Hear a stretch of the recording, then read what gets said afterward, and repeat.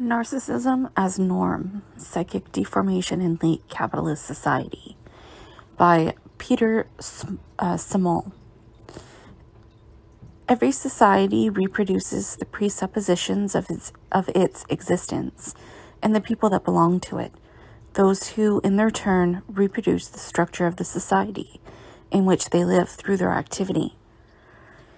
If society turns into a crisis, it is also reflected in the condition of individuals. Fewer and fewer people work in so-called normal working conditions. At the same time, the portion of the population living in relative poverty or at risk of poverty is rising.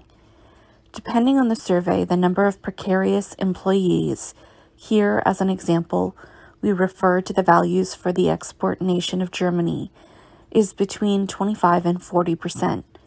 9 out of 10 people are afraid of social decline and poverty. This threat and the fear of it have led to a specific form of reaction which endangers social cohesion.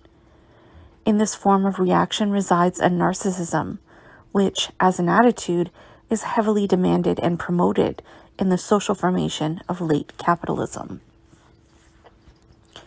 Increasing separation of bourgeois individuals.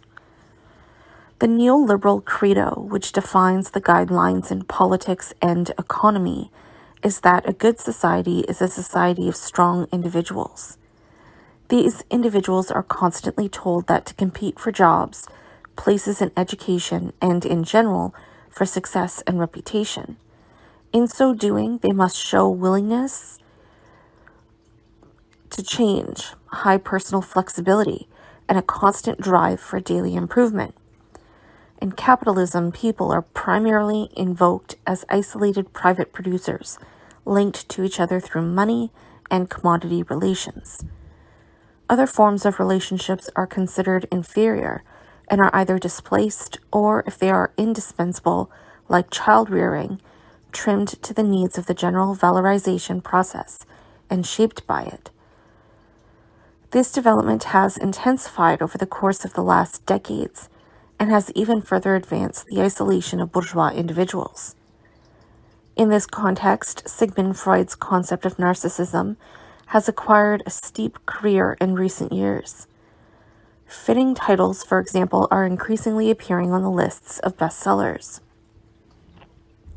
For example, The Narcissistic Society by psychoanalyst Hans Joachim Matz, A Generation Unable to Commit by journalist Michael Nast, or Me First, A Society of the Ego Trip by political scientist Heike Leitsche. Furthermore, the issue is increasingly taken up in the daily press since the election of the narcissist spectacle of Donald Trump to the 45th presidency. For the U.S. president, it is an almost daily occurrence. The main feature of narcissism is seen in the spread of a rampant trend in self-centeredness, which manifests itself in individuals in the form of a grandiose sense of self-importance, fantasies of boundless success and unlimited power, as well as the longing for excessive admiration. However, behind this surface resides markedly weak self-esteem.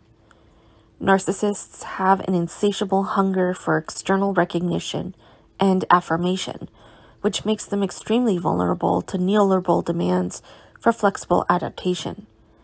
As such, many of them are masters of self-portrayal and self-promotion. Narcissism is post-Fordism. Sigmund Freud was the first to have dealt with the phenomenon of narcissism in 1914. To become a mature and self-confident member of bourgeois society, every person between the age of 3 and 5 must, according to Freud, go through and overcome what he calls the Oedipus complex. This process takes place within the framework of the bourgeois nuclear family. As such, the young person makes the decisive step towards the development of their own bourgeois personality and the ability to participate in the material and symbolic reproduction of society. Among other things, the result is a general career advancement maintained and cultivated in typical petty bourgeois families. The adapted achievements associated with the Oedipal orientation, above all the general willingness to work, diligence, and self-discipline, were rewarded in earlier periods with the fact that a predefined life, clear structures, and an overall secure professional future were assured. While passing through the Oedipal phase in childhood, something else at the same time occurs. In initiating the socialization of young people for bourgeois subjectivity, they are confronted with the fundamental risk of failure in society.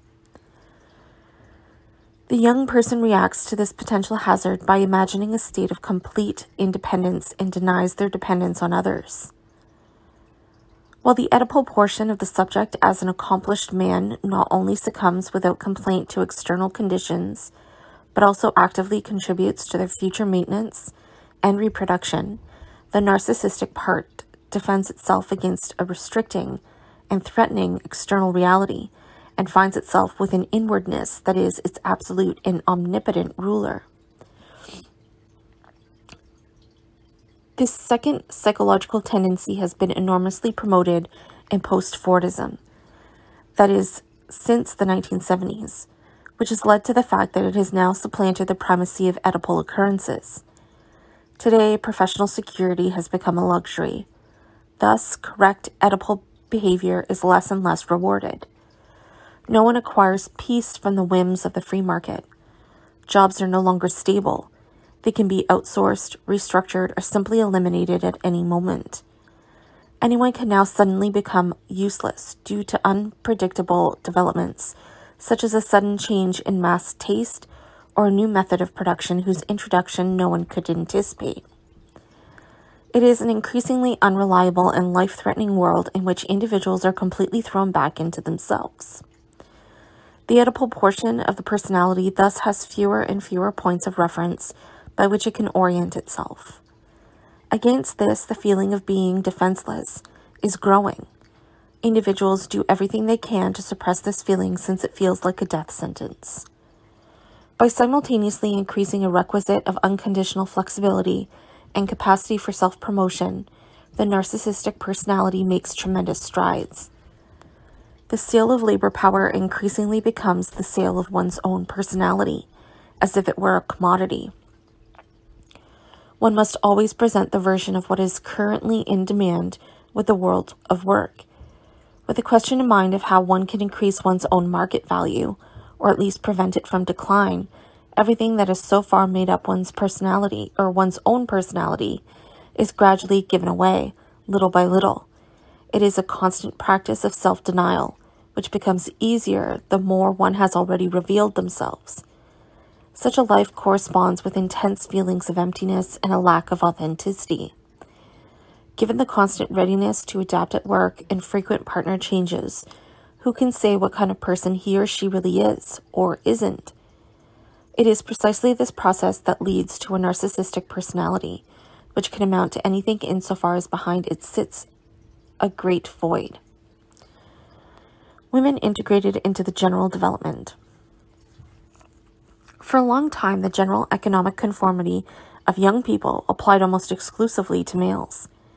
Until about the 1970s, female adolescents underwent a different development. At that time, the female child enters the Oedipus situation as though into a haven of refuge, preparing not for the role as a competitor, but as a future wife and mother.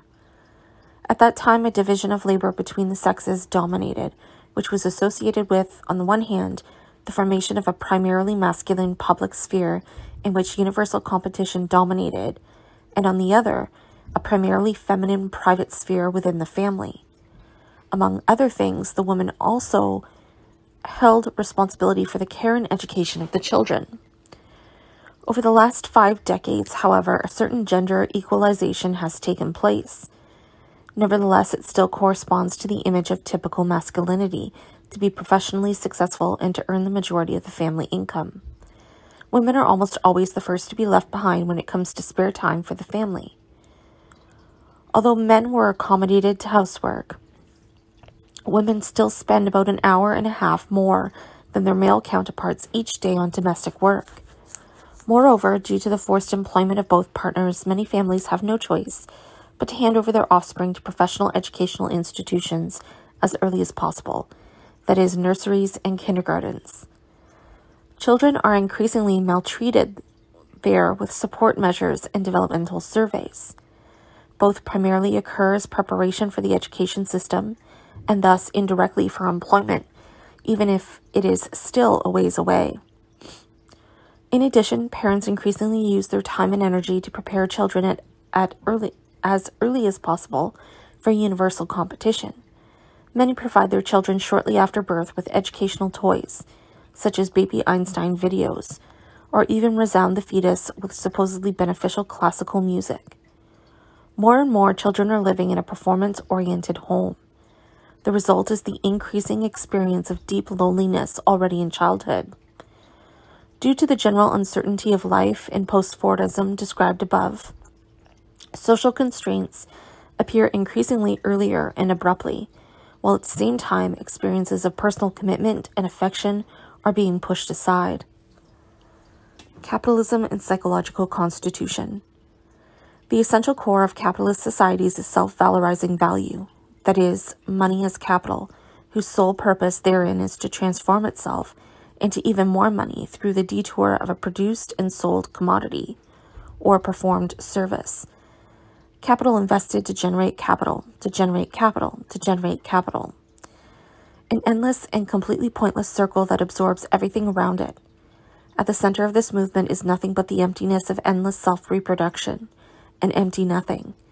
Step by step, this movement undermines every other meaningful relationship by dragging everything into its empty tautology.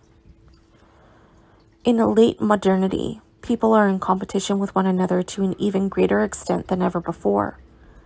As described above, the world of work today no longer appears as reliable, while remaining a nevertheless high-demanding structure into which one has to willingly integrate in order to be able to lead a safe and pleasant life. Instead, drastic changes threaten at all times and from all sides. This, among other things, is demonstrated in the expansion of precarious employment relationships, the dismantling and increasing repressiveness of the welfare state, and in the return of poverty. The fear of failure in capitalism is omnipresent. Personal relations are also rapidly sacrificed to all-around flexibility and degenerate either to momentary partnerships or to networks that above all help to maintain as many contacts as possible and so increase career options. To this environment, empathy for other people is a luxury one can afford less and less.